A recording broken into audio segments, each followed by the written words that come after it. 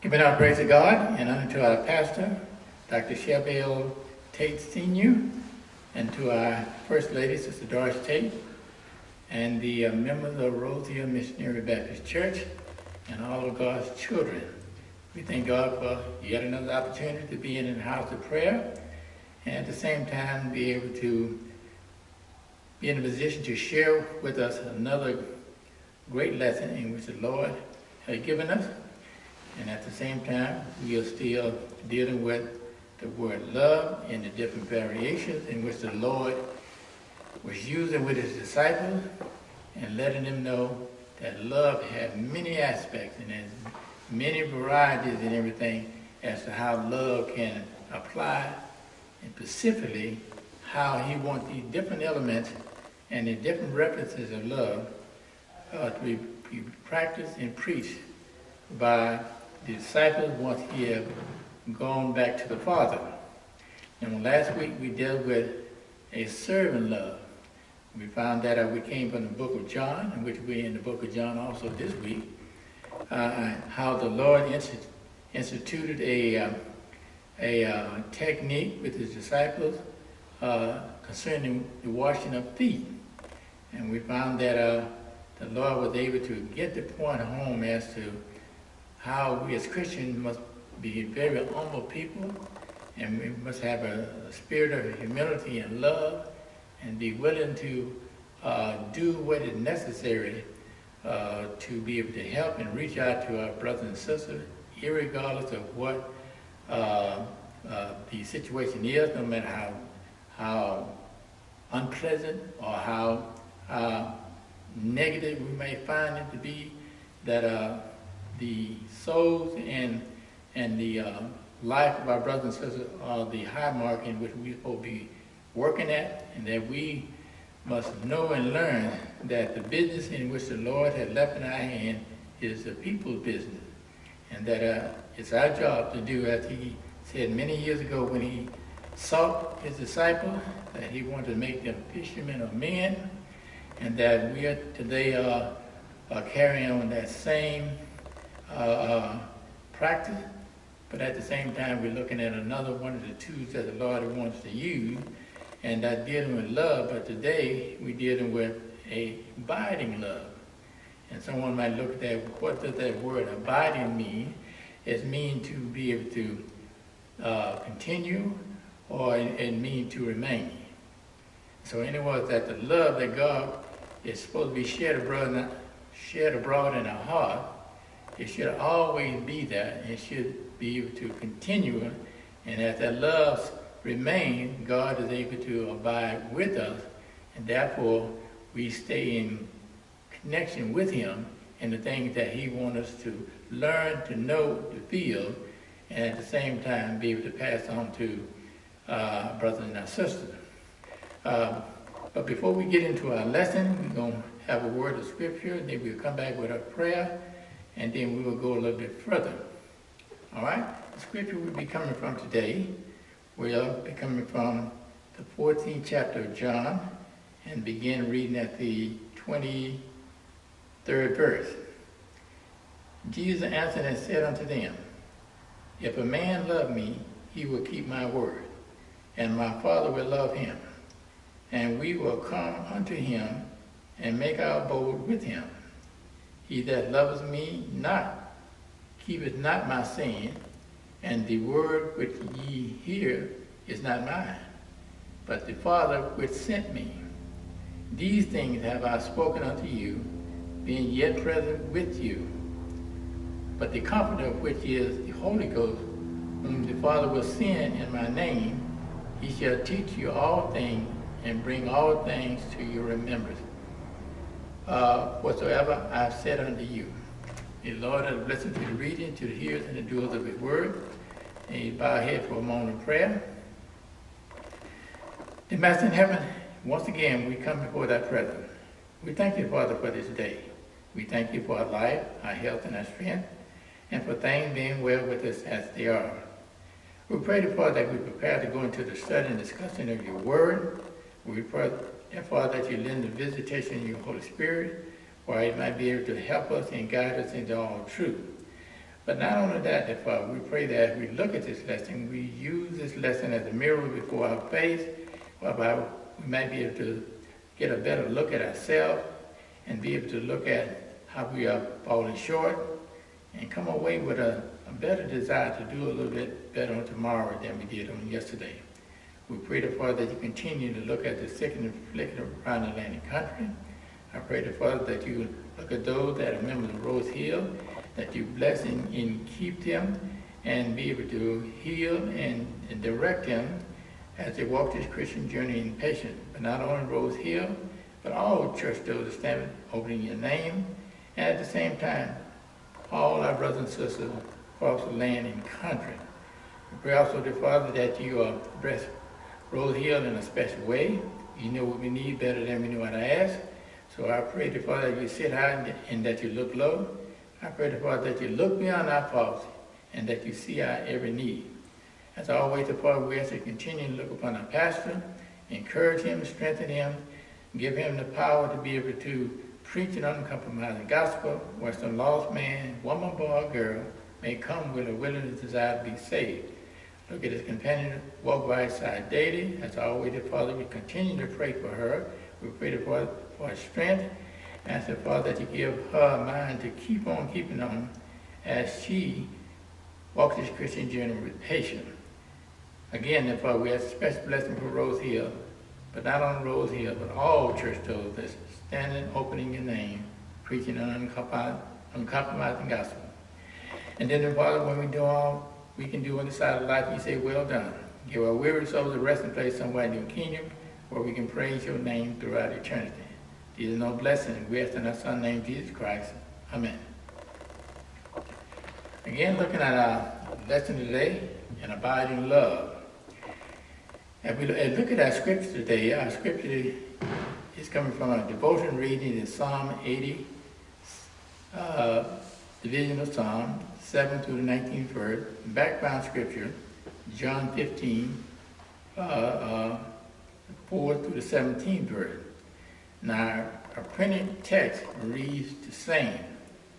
And we will begin with our printed text, and it reads as follows. Abide in me, and I in you. As the branches cannot bear fruit of itself, except it abide in the vine, no more can ye, except you abide in me. I am the vine, ye are the branches. He that abideth in me, and I in him, the same bringeth forth much fruit. For without me, you can do nothing. If a man abide not in me, he is cast forth as a branch and is withered. And men gather them and cast them into the fire, and they are burned. If you abide in me, and my word abide in you, you shall ask what ye will, and it shall be done unto you. Herein is my Father glorified, that ye bear much fruit, so shall ye be my disciples. As the Father hath loved me, so have I loved you. Continue you in my love. If you keep my commandment, you shall abide in my love, even as I have kept my Father's commandment and abided in his love. These things have I spoken unto you, that my joy might remain in you, and that your joy might be full. This is my commandment, that you love one another as I have loved you. Greater love has no man than this, that a man lay down his life for a friend. You are my friend, if you do whatsoever I command you. Henceforth I call you not servants, for the servant knoweth not what his Lord doeth. But I have called you friends. For all things that I have heard of my Father I have made known unto you. Ye have not chosen me, but I have chosen you, and ordained you, that you should go and bring forth fruit, and that your fruit should remain, And whatsoever ye shall ask of the Father in my name, he may give it you. These things I command you, that you love one another. And Lord, add a blessing to the reading, to the hearer, and the doer of his word. Again, as we look at our lesson, abiding love. As a child of God, we want God to be able to continually be there for us. But in order for that to happen, we must be able to abide with him. And the way that we abide with him is to be obedient unto his will, and at the same time show our love for him, in which obedience is the basis of our love, and it is the basis of our sacrifice. All right? Our theme for the quarter is love for one another, and our unit theme is godly love among believers. Our lesson aim: as participating in this lesson, each learner will be able to, number one, define how the vine branches metaphor describe our relationship to Christ. 2, connect love and obedience as complementary elements in the Christian life. 3, identify ways to abide in Christ more faithfully. We have 2 outlines. Our first outline, the vine and the branches, John 15:4-8. A, connected and fruitful. We have a footnote there, grounded in prayer. B, severed or withered. And our second outline, the Lord and his friend, John 15:9-17. A, loving, joyful obedience. B, great sacrificial love. C, chosen messenger. And we have a final footnote, Jesus is a true friend. All right? As we go into our lesson, our introductions spoke about wired for relationship. We as human beings, we live in nowadays what is called a technological society. Everything is at the push of a button. Anything that we want to find out, we press the button. Any person that we want to see, we press the button. Anyone that we want to hear, we press the button. So we find that we are well connected, and the world as a whole has become smaller, because there's no place on the planet that through technology that we cannot reach. And so therefore, in the technological sense, we are well connected.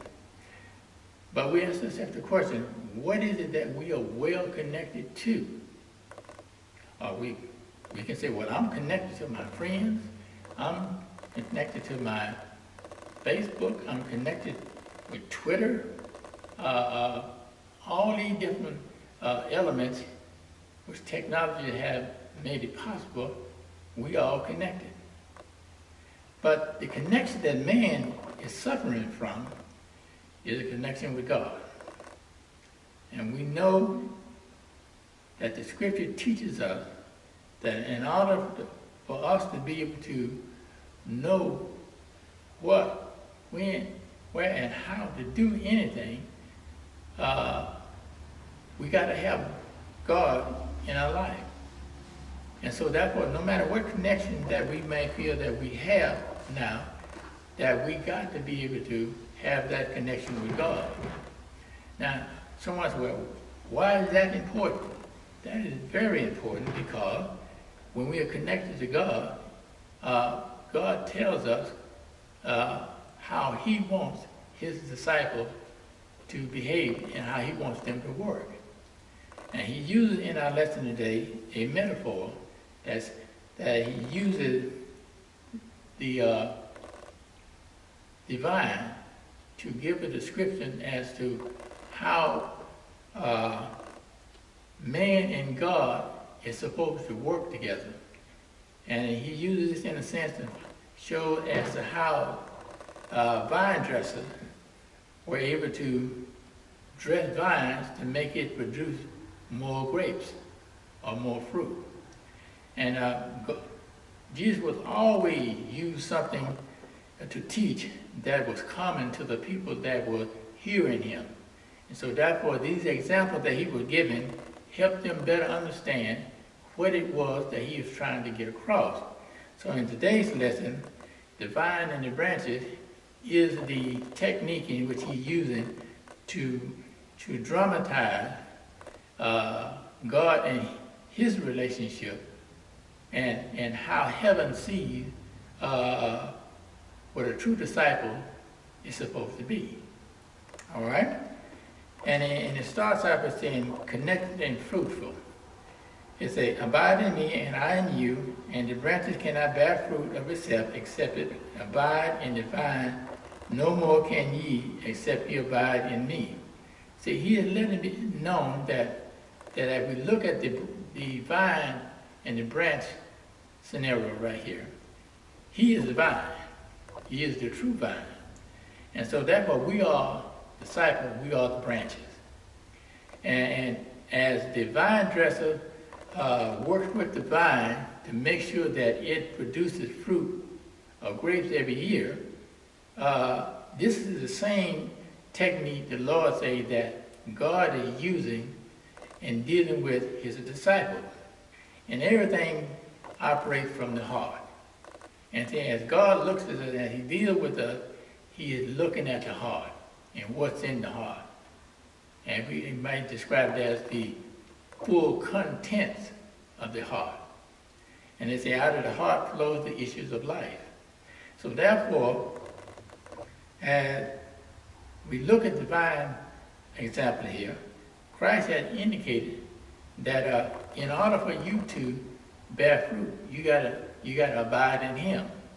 In other words, you got to continue or remain in him in order for you to produce.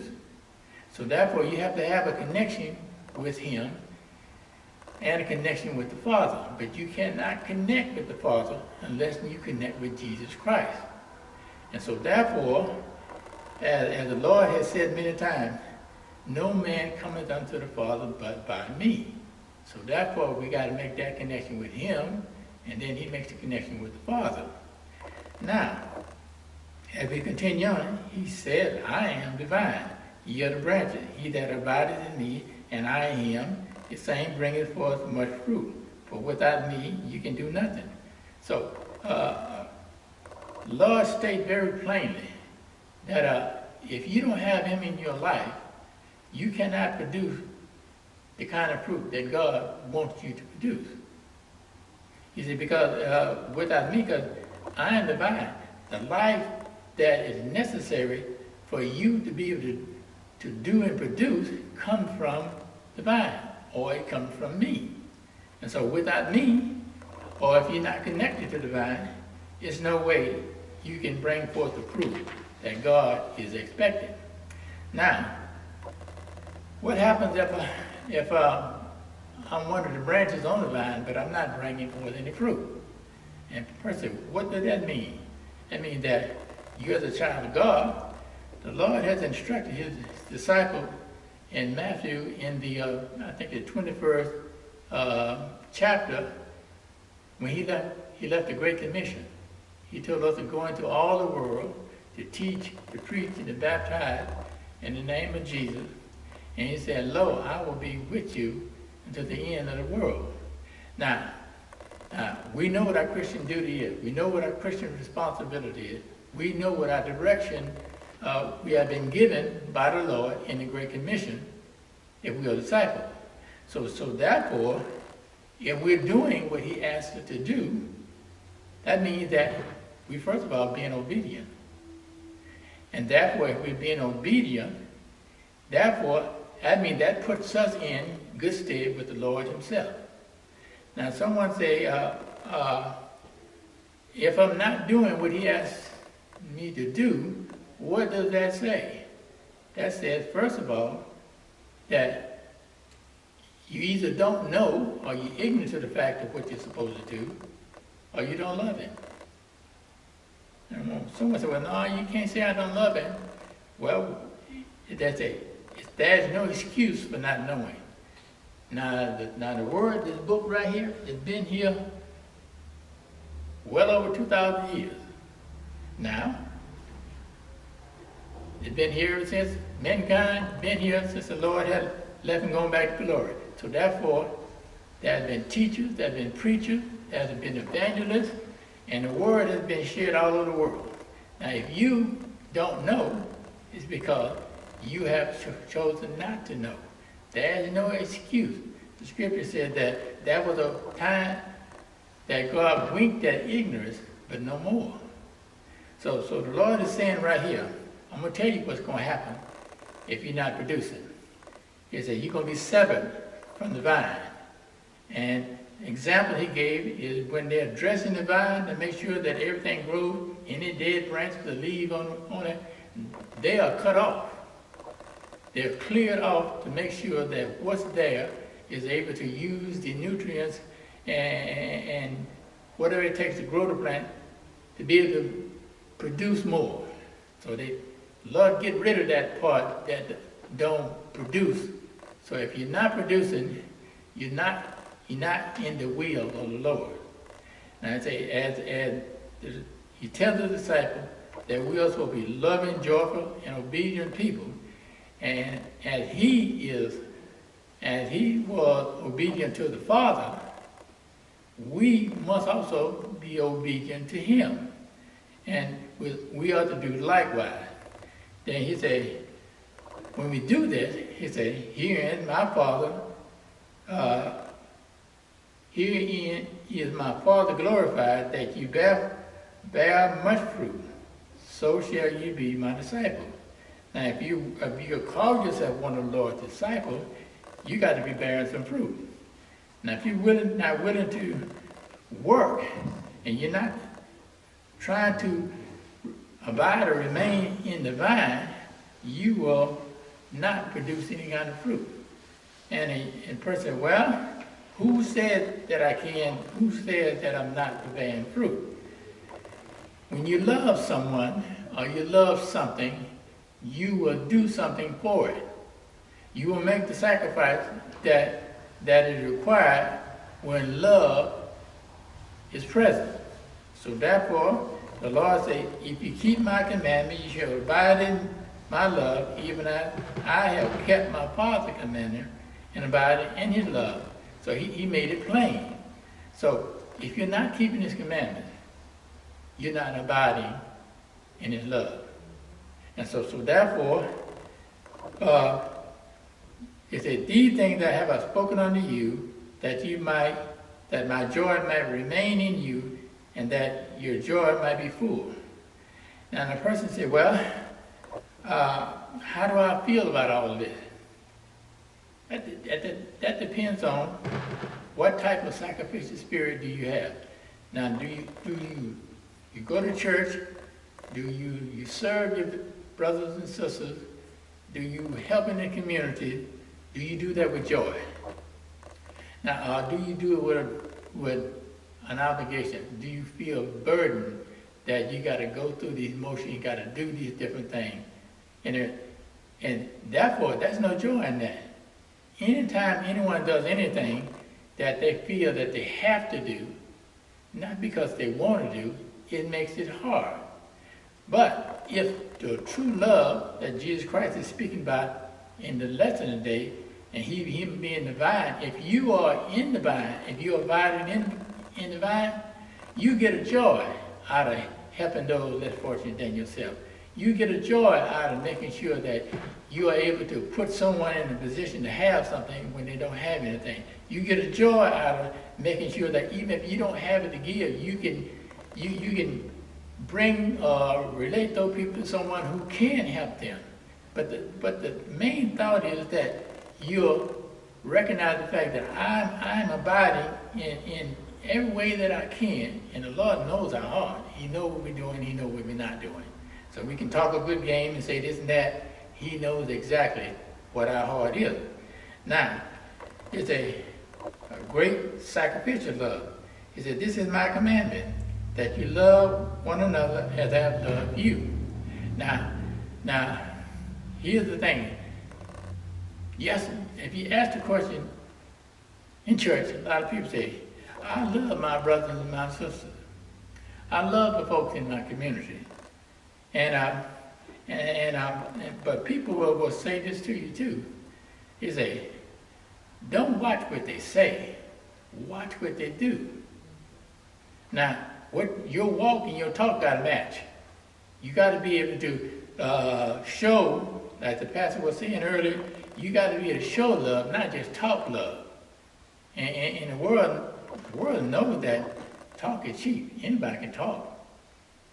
But you show me something. And when you show the world who God is, ain't but one way you can do it. By action. Now, if I'm going to be a loving person, and if God is a loving God, I got to be able to let the world know that he is in me. As the Lord say, if you abide in me, and I abide in you, and we abide in the Father, God's perfect love will work. Now, but we got to have, with that word we used from the beginning, we got to have that word connection. Now, the Lord was very good, and he let it be known. He said, greater love has no man than this, that a man may lay down his life for his friend. A lot of people will tell you nowadays, inside and outside the church. But I don't know about that one. You say, I do what I can to help out, person, this and that, but that laying down my life for, I don't know about that. You see, I might do it if it comes down to my family, my children. I might do it, but that laying down my life, I don't know about that one and everything. But you can only reach that point if the Lord is fully in your heart, and obeying him is the main criteria that you're working toward, and pleasing him. If you practice it long enough, you can get to the point whereby you don't worry about your life no more.